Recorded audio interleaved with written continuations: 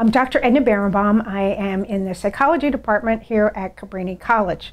I have been in the department for approximately 25 years and have had the opportunity, I would say, a very wonderful opportunity to help in conducting research in Swaziland. I had the wonderful opportunity 2 years ago to be able to join Sister Barbara and Sister Diane in Swaziland, and they had asked me to develop a happiness scale for the children.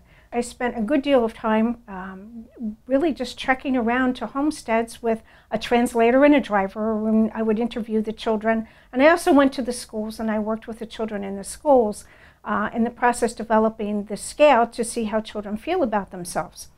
At the same time, I also developed another scale, which I have the caretakers, people who are taking care of the children, and I had them also rate the children and see if the children reported the same levels of well-being as caretakers or if they saw something that was different. I was made aware that the 2014 AIDS conference, which is held every 2 years, was going to be in Melbourne, Australia. I was fortunate enough to be able to work with Sister Barbara from Swaziland, and we co-presented a paper at the Interfaith Conference. It wasn't a paper, it was a discussion actually. And it was a discussion of the partnership of Cabrini College, Cabrini Mission in Swaziland, and Cabrini, Australia. So we all came from different perspectives and we brought our information together.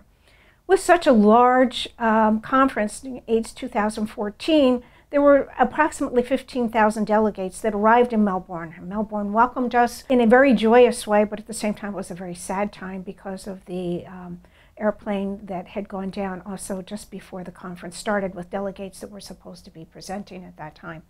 What I walked away from the conference was a sense of hope and that there's a lot of work to do still. So we're beginning a new era, and I have a colleague here in the psychology department, Dr. Tamara Smith, who is also joining me in collecting, and she's doing the data analysis for me. And I will be going back to Swaziland in September again, and I'm going to be collecting more data. The children that live on the mission actually report less depression and less anxiety than the children living in the homestead settings. So once we have that data, what do we do with that data?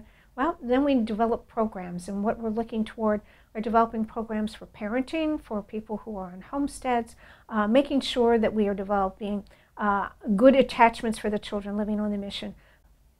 Edna Barenbaum on location for location. Thank you very much.